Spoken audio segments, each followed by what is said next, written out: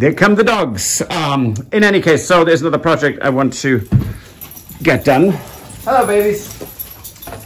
Feel slightly ignored. And that is the preparation of the chainsaw, because for transport it needed to be drained. Now, not of the chain oil, and I'm going to explain that in a second, but there is no gasoline in this, and this is gasoline and oil mixture.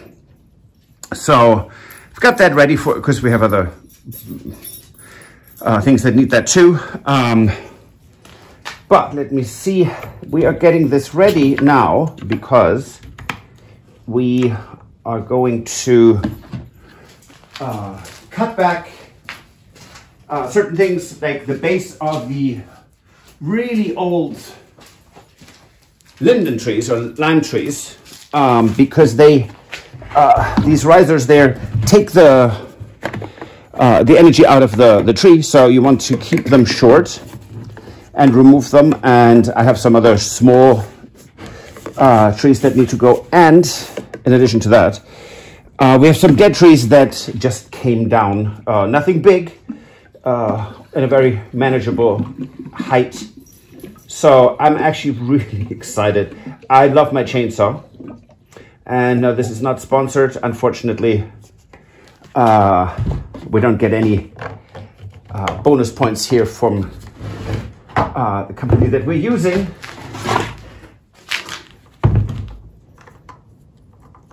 And noodle that.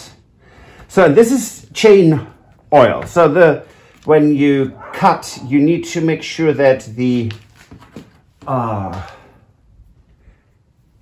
chain is always oiled so it runs smoothly,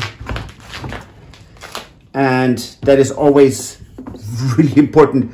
You will notice the difference if you for a while forget to add chain oil and then you put it in. It's amazing how much faster you actually cut.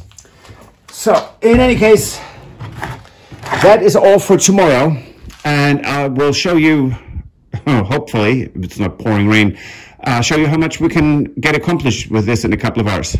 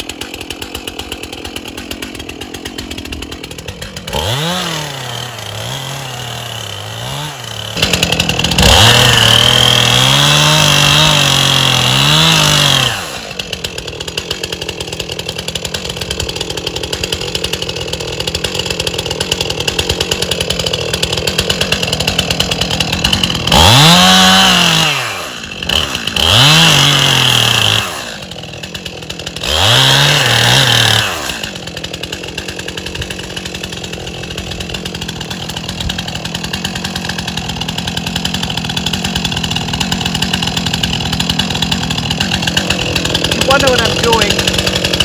There's so much built up and dry meat.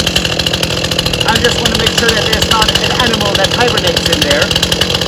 So that's why I'm very, very careful.